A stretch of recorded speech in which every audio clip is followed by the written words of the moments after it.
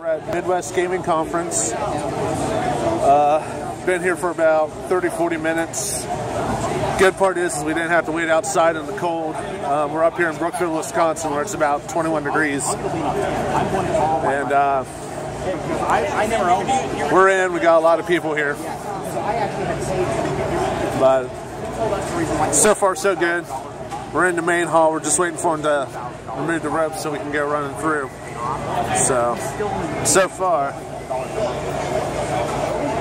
he only owes $26,000. He's taking $4,000 more from me than the whole damn thing he owes money. So he put all the money on it and paid off. I mean, the old little business. So you can see there's a lot of people here, really busy. So as soon as that rope drops, it's on.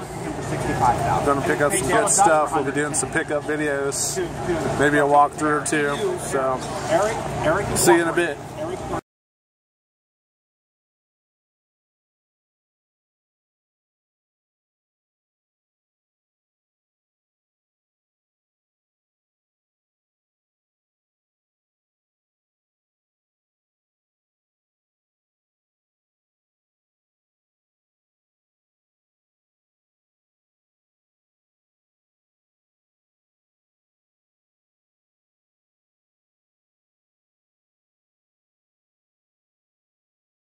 This is actually one of my favorite parts of the show. This is the Classic Gaming Museum, and some of the cool things you see in here is some prototypes, like the Atari 2800. This never came out. An Atari with a keyboard on it. Not aware if this ever came out. Of course, we've got 2600 playing E.T. on it, which everybody knows is the greatest game ever made.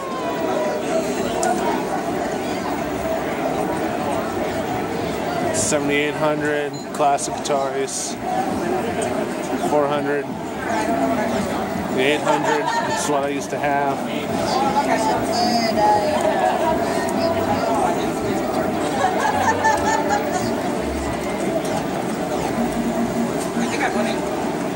Come around here, there's some more classic computing. Commodore 64.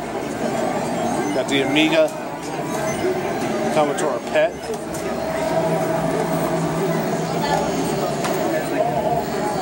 Because he can do different words.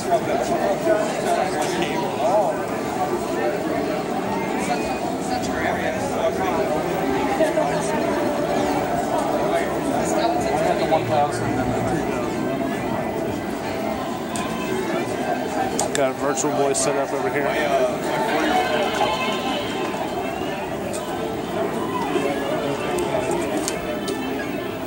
Some more classic Atari clones, the Intellivisions.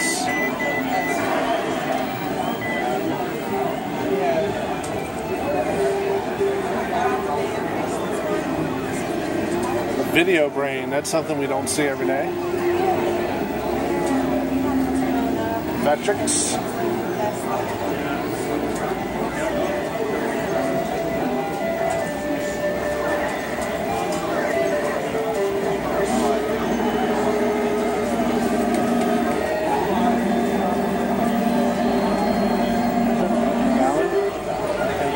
Arcadia 2001. Surprisingly, I'm not seeing a Fairchild Channel F around here. Some more modern and retro. We got an N64 playing GoldenEye.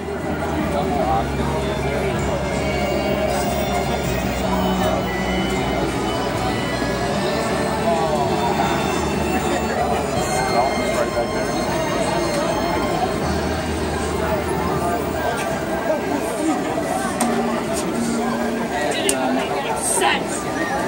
Say Famicom Twin.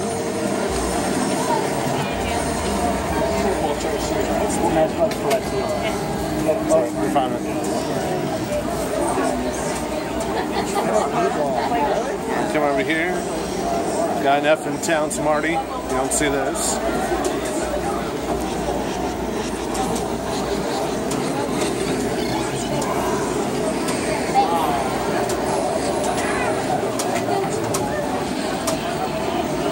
Shooter's Alley.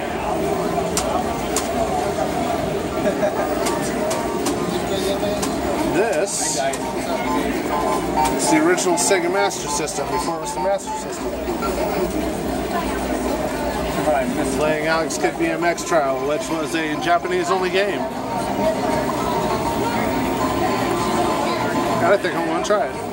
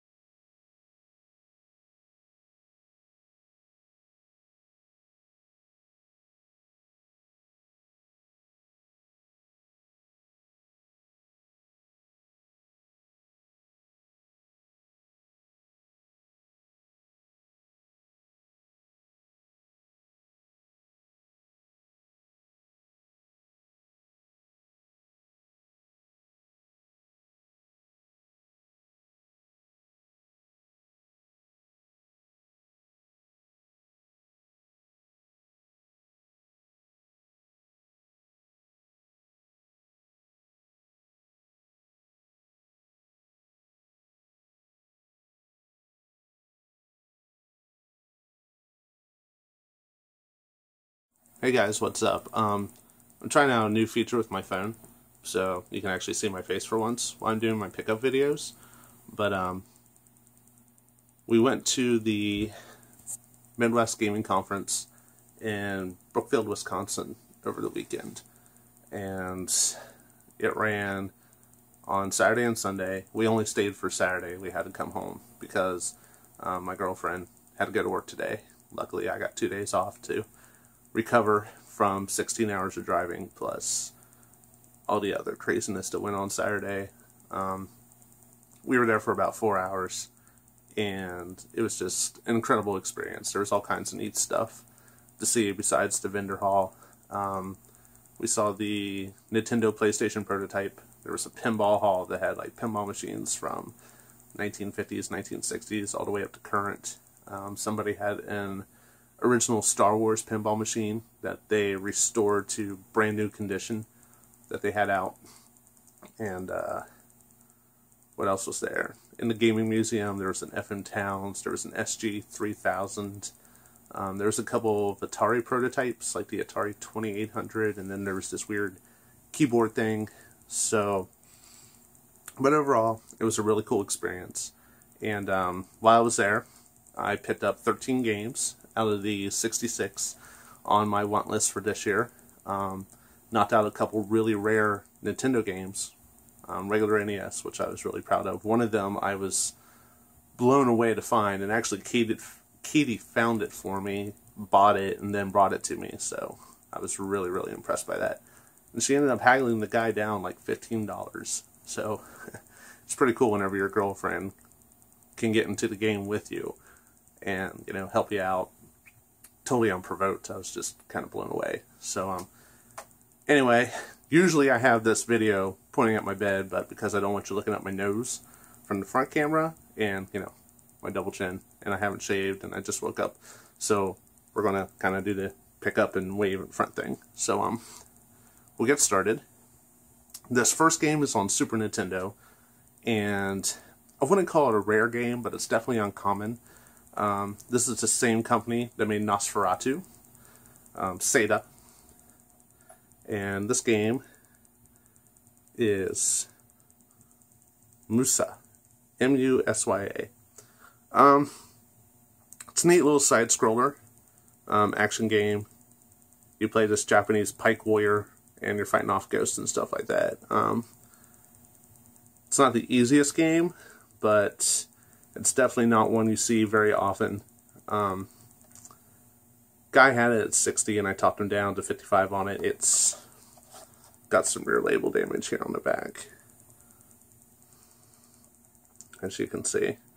So it needs a little cleaned up, but the label's real nice. If I can get my damn camera to focus in. But like I said, not really a common game, but pretty neat to have, and it's the first time I've ever seen it in person, so glad to pick this one up. Second game, a lot of people know this one. It's gone up in value recently, but it's a lot of fun, and it's a lot more faithful than the Genesis translation. and that is Sunset Riders. I've been looking for this for a while, and I should have picked it up back whenever it was 50. I ended up paying 80 for this, but super clean label, and definitely worth the money as far as, you know, play value versus price. So really glad to finally have this one. Anybody who knows me knows that I'm a huge fan of the Wild Arms series on PlayStation, and I finally got the first Wild Arms. And the cool thing about it, I got this actually from Forever Games. They were set up there in Wisconsin, and Matt McClellan, I do believe is his name, is a great guy. I did some trading with him in Cleveland, but it's got the original price tag on it. I thought that was really cool. But I got the first Wild Arms, and I got the second Wild Arms, grouped them together for me for 50 bucks, which I thought was a pretty decent deal. They're both super clean, great artwork, you know. Both have the manuals, discs are nice and clean, so made me a pretty good deal on those. The next game I got is, again, it's not really rare, but it's uncommon. And if anybody knows the story behind this, you know how neat this is actually to have. I got Tengen Tetris. Story behind this is that they released it, and Nintendo cried foul, and it got pulled very, very quickly. But the music on this is better, the graphics are better. Just overall, it's a superior version to the one that most people know. So I paid $55 for this. Really clean label. I was very, very happy to find it in this condition. And I do believe the gentleman's name is David Aguilar, I think, if the forums have taught me anything. So I was very happy to find this. This one's pretty common, but I've been looking for it for a long time. The clamshell variant of Sonic the Hedgehog 3. Unfortunately, the label on the game's kind of roached, but that seems to be the norm for some reason on this. The manual itself isn't too bad. The case is good. There's a little, you can kind of see it there on the 3. There's a little tear in the artwork, but guy cut me a deal on it. I only ended up paying 17 bucks for this. So, like I said, not a rare game, but definitely one to have in the collection. Up next, another one that's not necessarily rare, but kind of uncommon, especially complete in the box, is Gauntlet 4.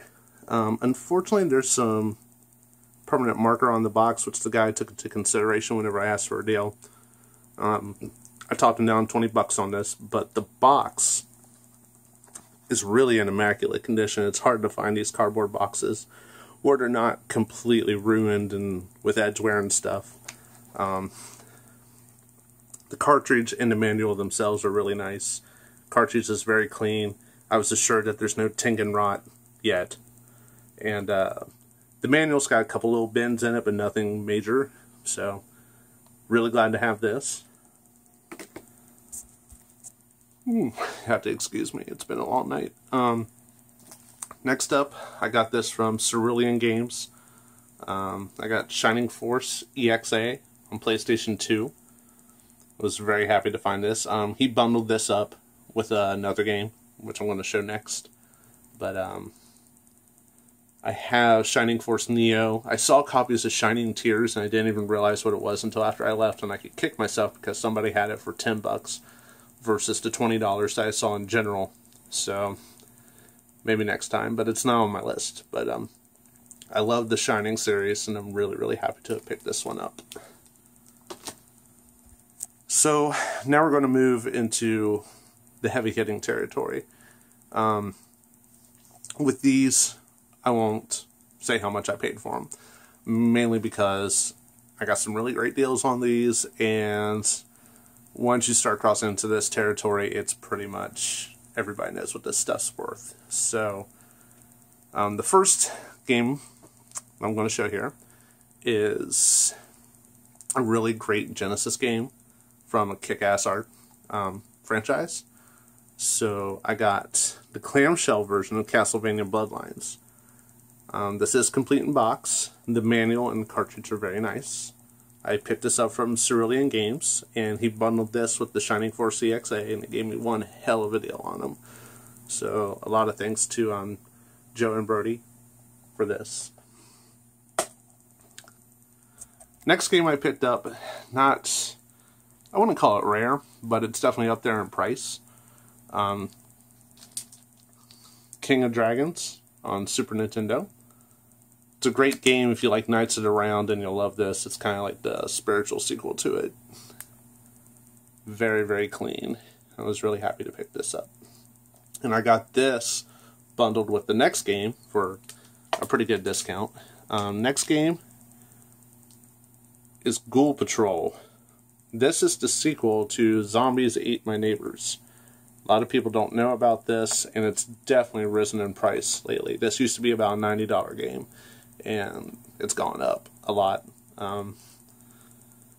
But really happy to have this. Like I said, I got it bundled with that King of Dragons for a pretty decent price. So now we're down to the last two. The last two are Nintendo games, and these Nintendo games are... One's really expensive, but I wouldn't consider it that rare because you see it just about every so. The other one I have never seen in person except on the internet. So the first one is actually the more expensive of the two, but the more common of the two. And that's Jetsons Cogswell's Caper. Incredibly clean. I mean, I was just blown away. This is the first game I bought right out of the gate. I mean, within 30 seconds I had this game in my possession. So I won't disclose the price, but anybody with a computer on eBay can figure out how much I paid for this. Really great game. If you like Mega Man, it plays a lot like Mega Man, so really happy to find this. And the last game I got, I told Katie I was looking for it. And please go around and ask vendors if she could find it. She went to at least 3 or 4 different people. Everybody's like, oh man, no, I don't have that. I wish I could find it, but blah, blah, blah. So she went all the way in the back. And again, David, like I said, I think it's Aguilar. It's his last name. Said, I think I have it. Let me check my stock. Come back later. So he got it and he put it out. And Katie saw it and she's like, dude, I want that. And he had it marked for $125, and she just, I don't know how she did it, but she haggled him down on it. And she got it at the price that I was willing to pay for it, so I ended up paying her back. But, get this in light. I got Die Hard on NES, and this was in my top 3. Jetsons was the other game, and the third game was Bubble Bobble 2, which, incredibly, I did not see any loose copies of. There was a box copy, but a little bit too rich for my blood, but I'm just really happy to have this. Unfortunately, there's some writing on it. It's kind of hard to see, and there's some there on the back, but I can get that off of there and make this like brand new, and it's definitely one of my top 5 now as far as games I thought I'd never own. So that's everything I got.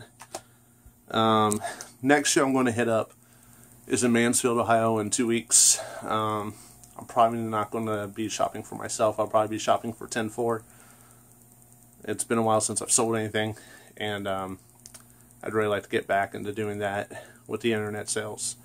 So, you know, I say this every single time. If you have not been to the Midwest Gaming Conference, you owe it to yourself to make the trip at least once in your life. It is a really incredible experience, and you know, there's a lot of space, a lot of vendors, there's a lot of different things to see. It's not just video games. They have a board game library that you can go up front and check out all these really awesome board games and play them. There's people there vending in Magic and Pokemon cards, just all kinds of cool stuff. And you know, this is my 2nd year doing this. This year I thought was a little bit better than last year, and you know, next year will be even better. So hopefully I'm able to go next year. It's in the books. We just gotta get the money together. So I'm gonna start saving now instead of waiting until the last 4 months to get my stuff together. But that's everything I got. And, you know, like I said, next stop is in Mansfield in 2 weeks, and then Korgs is coming up May 28th. So we'll be doing videos for those too. Till later.